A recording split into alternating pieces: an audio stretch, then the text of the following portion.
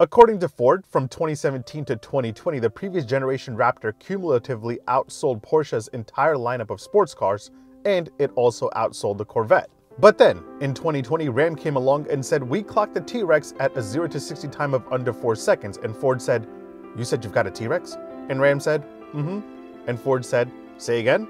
And Ram said, ha, we have a T-Rex. And if you didn't get that intro, then you obviously haven't seen Jurassic Park. Either way, my name is Omar, and this is the 2022 Ford Raptor. Dr. Grant, my dear Dr. Sattler, welcome to Jurassic Park.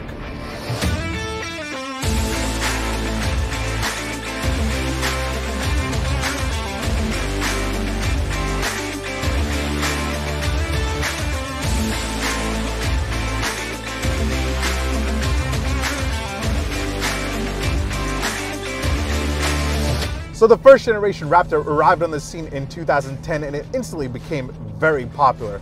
Not only did it become popular with those that Baja, but it also became popular with enthusiasts that just love speed. By the way, just to clarify, this isn't a real Baja vehicle. Actual Baja race vehicles are much crazier. This is more of like the vehicle you used to arrive at a Baja race. Although a stock Raptor did tackle the Baja 100, which is one of the toughest high-performance off-road races ever. This thing can still kill a Baja course, and it is high performance, there's no doubt about that. But there is really nothing out there, and I mean nothing, not even the Ram TRX, that is capable of what this is off the pavement. The real Baja duties belong to the Raptor R, a race version of this road-legal production version. But since the Ram TRX has now shown up to eat the Raptor's lunch, a road-legal Raptor R is now on the way. See, in a world where you have a Ram TRX making 702 horsepower and all these electric pickup trucks that are starting to outshine the Raptor, Ford had to do something a little exciting. I mean, even Ford's new electric F-150 Lightning will beat this Raptor that I'm driving right now, which continues on with a twin-turbo V6. Rumor has it that the Raptor R will carry a supercharged V8 from the Mustang Shelby GT500. It will make more than 700 horsepower, and it should put the giant TRX in its place. But that won't happen until later this year. So let's spend some time today with this V6 Raptor right here. Let me give you a quick tour of it. I'll give you a tour of the Raptorness part of it. I'll show you the outside and the inside and some F-150 parts. And then I'll give you my opinion on how it drives. Make sure you hit like, make sure you hit subscribe. All right, let's do this. All right, let's start off with the Raptor part of it. Yes, the Raptor is meant to be a high-performance Baja racing off-road truck, but what really makes an F-150 a Raptor? A high-performance off-road pickup is defined by its running gear and suspension, and Ford says that the new Raptor has completely redesigned hardware. First up, you have a re-engineered 5-link rear suspension setup with more wheel travel. You also have longer trailing arms for better rough terrain positioning, a panhard rod, and 24-inch coil springs, the longest in its class. All that should give you a faster start off the line, better throttle response, more stability, and more comfort, and I'll talk more about that when I take it for a drive. For the third gen, the Raptor also gets the largest shocks ever with the upgraded front and rear Fox Racing internal bypass shocks with a new design that enables upward of 1,000 pounds of damping per corner at desert speeds. You also have a bigger skid plate right here on the front. You have recovery hooks on the front and the back and trail control along with one pedal drive. Now, as far as off-road clearance goes, that depends on the tires you have. For the first time ever, the Raptor is available with either 35 or 37-inch BF Goodrich all-terrain tires. The 35-inch tires will give you 12 inches of clearance with a 31-degree approach angle, a 23.9-degree departure angle, and a 22.7-degree breakover angle. The 37-inch tires, on the other hand, will give you 13.1 inches of clearance with a 33.1-degree approach angle, a 24.9-degree departure angle, and a 24.4-degree breakover angle. As for the wheels, you have 3 different 17-inch designs to pick from, with 2 being beadlock capable. All that is important if you're going to really go off-road. If not, don't worry about which tire size you get. Now, as far as towing and hauling goes, the Raptor has a max towing capacity of 8,200 pounds and a max payload capacity of 1,400 pounds. And of course, you have an upgraded exhaust with a trombone loop design with active valves, meaning you can configure the sound of the exhaust through a couple of different modes, including quiet, normal, sport, Baja. Let's take a listen to all 4 of them.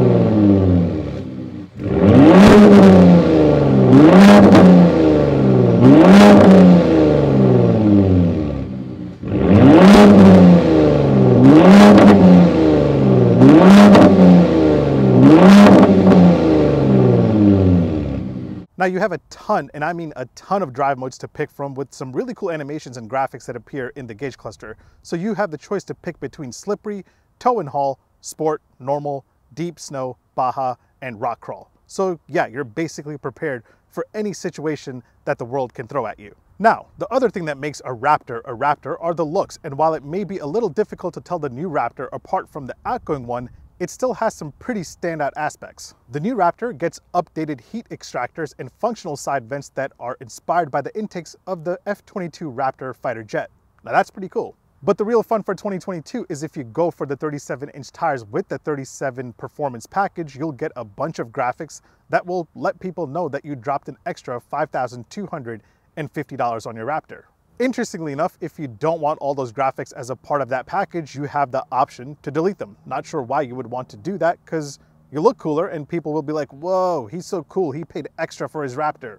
The 37 performance package will also give you an upgraded interior. Now that being said, let's check out the inside because that's where you'll see most of the upgrades like you do on all new F-150s. Now I've already reviewed the new F-150, so check that out if you have some time, but the new Raptor gets everything from there. Like all new F-150s, this is a very, very comfortable place to be. These seats are like couches, so you can kick back and relax, and if you have the Bang & Olufsen sound system, you'll get speakers in the actual headrest, so that's pretty cool. Tech-wise, you're working with a beautiful 12-inch digital gauge cluster display as standard. This is one of the best gauge clusters in all pickups out there. The Raptor one here gets some Raptor-specific graphics and animations. You have a bunch of information over here that you can mess around with, including off-road info and much, much more. In the center, you have a 12-inch touchscreen display that houses the Sync 4 infotainment system. You have Apple CarPlay and Android Auto as standard. And you can also do a split screen here with whatever info that you want between navigation, music, truck features, and much more. Optionally, like on the regular F-150, you can get the interior workspace, which will allow you to fold down your shifter by hitting this button right here. And then you can flip over your center armrest and have a full workspace and get your work done while you're out in the desert without any internet connection. And once you figure out, hey, I can't get any work done out here in the desert, you can just flip the table back and hit that button again and bring your shifter back up and continue bashing some dunes. Now, if you hit this M button right here, that will put you into manual mode and you can use these paddle shifters to go through the gears. Nothing too exciting here, but I'm just pointing it out because these shifters are really solid and they're made of real metal. Other than that, you have some Raptor specific branding going on here, like the Raptor logo embossed in the front seats. You have orange trim here on the side and also on the steering wheel. Oh, and by the way, not sure if you know, the new Raptor has a very patriotic Easter egg hidden right here on the orange trim. This is actually an American flag. That's pretty cool. Legroom in the second row of the Raptor comes in at a massive 43.6 inches. I am about 6 foot tall. That is my seating position. As you can see, I still have plenty of room, and this is why I say you should buy a pickup truck over a crossover and SUV because you have more utility and way more room back here. Next up, let's take a look at the tailgate and the bed of the new Raptor really quick. You can get a power tailgate as optional, which I highly recommend because it will also give you a tailgate step. Now this just makes it easier for you to get into the bed without falling if you don't have any balance. So you can just hold this bar and step on the step and hop right in and you won't fall. Now this is very useful for someone like me that has no balance at all. I will just fall over if I stand on one foot. I have really bad balance. Adding the power tailgate also gives you the tailgate work surface, which just makes working at a job site a lot easier. You have a place to put your phone, your pens and pencils, and you can also put a drink right here. You also have rulers in inches and centimeters built right here into the tailgate, so if you need to measure anything, you can do that right here. And you also have cutouts for C-clamps. If you ever need to cut a piece of wood, you can just use the C-clamp, hold down a piece of wood, and start sawing away.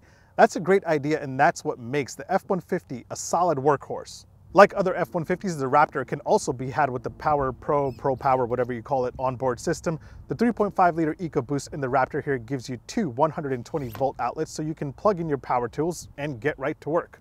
This will also allow you to use your Raptor as a generator as well. Go into the infotainment system and you can turn it on and use 2,000 watts of power. That will allow you to run a television, a mini fridge, an electric heater, and a blender all at the same time.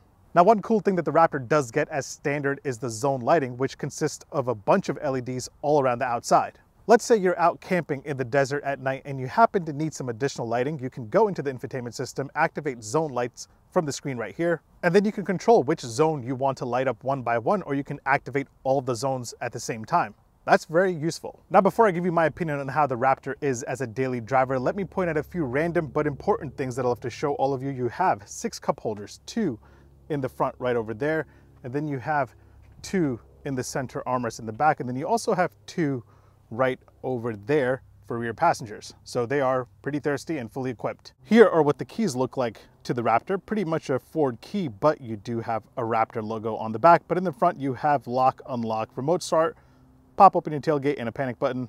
But I'm really digging this Raptor logo. Door open and close sound from the outside and from the inside.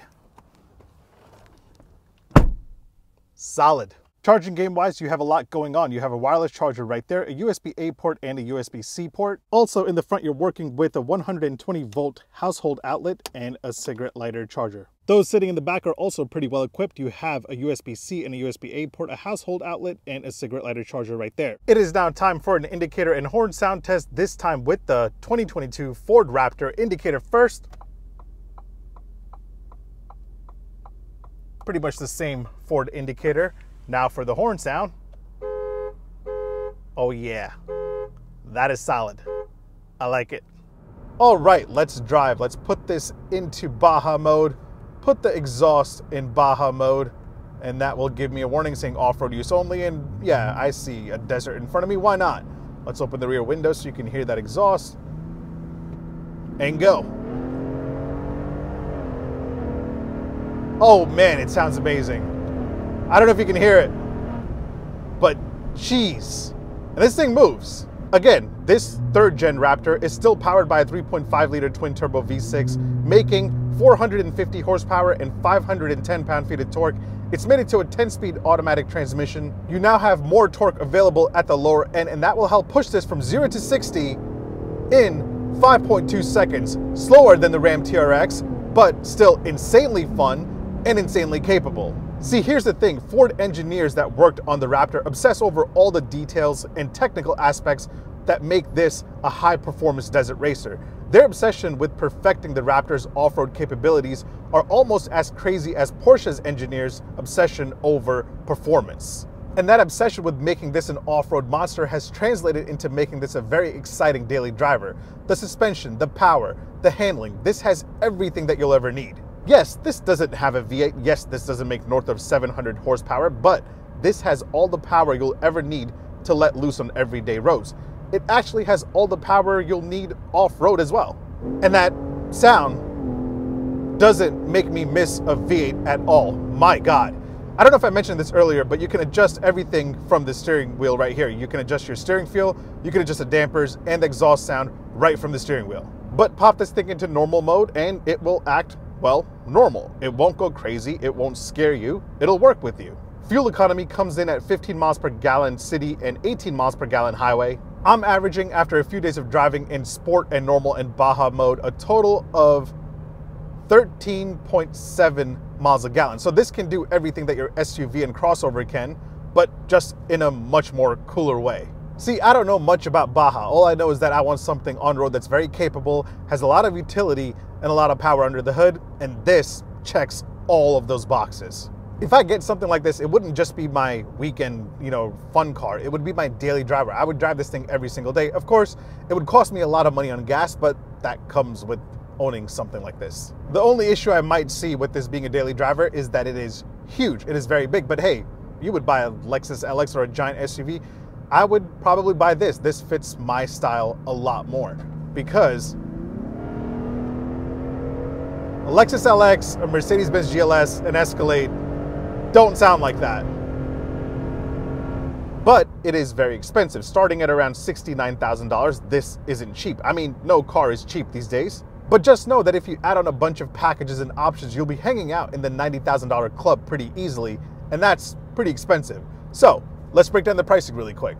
So the Raptor sits between the Platinum and the Limited when it comes to pricing, starting at $68,675, but at that price tag, you get mainly everything as standard. You have all the Raptor hardware that you need to do some serious off-roading and desert racing. All the lighting game here is standard, including LED headlamps, LED daytime running lights, and the marker lamps, which is the coolest thing about the Raptor. You also get standard LED taillights. Although these rigid fog lights here are optional. I don't know why. They should be standard. Now, as I said earlier, you have the choice of picking between 3 different 17-inch wheels, with 2 being beadlock capable. However, both of the beadlock capable wheels will cost you extra. You also get a power sliding rear window as standard, which is nice. However, a panoramic moonroof is optional, which I don't have here. Now, this is pretty cool. The driver and the passenger seats are both power adjustable. Usually, the passenger gets stuck with manual adjustable seats, but you have power adjustable seats right here in the Raptor. But if you want the cooler Recaro seats, you'll have to add on the 37 performance package. Now, a cool convenience feature is that the front seats are both heated and cooled as standard. However, if you want a heated steering wheel or heated rear seats, both of those will cost you extra. Tech-wise, you get the really cool 12-inch digital gauge cluster display as standard, and the 12-inch center display with Apple CarPlay and Android Auto is also standard. However, navigation will cost you extra. Sound-wise, if you want the Bang & Olufsen sound system, you'll have to pay extra. And a few other things here are extra, but I personally think they should have been standard, including a wireless charging pad. That should have just been standard, along with dual zone climate control. Even rain sensing wipers are optional, but they should have been standard. And then a 360 camera and trailer reverse guidance and blind spot monitoring are all optional. I feel like those should have been standard in a pickup truck of this size. This thing is massive. I need those things to get around. Nonetheless, you do get a ton of driver assist tech as standard, including adaptive cruise control, lane keep assist, pre-collision assist with emergency braking, reverse sensing, and then you have a bunch of auxiliary buttons right here that I just love hitting, even though I would probably never hook up anything auxiliary in here. But it's still cheaper than the Ram TRX, which starts at around $77,000 and can easily top $100,000, meaning the Raptor R should also cross the $100,000 mark. Yes, it is totally crazy that we live in a world where pickups cost over $100,000 and that people will pay that price. Take a look at the Rivian R1T, the GMC Hummer EV, and even the Ford F-150 Lightning. Those will top $100,000 pretty easily. The only difference between those EV trucks and this is that this is just badass. It has a Baja mode and a trombone exhaust that sounds like this. This is just much cooler. Either way, thanks for watching. Make sure you hit like, make sure you hit subscribe. I'll catch you guys in the next one. Take care. Peace.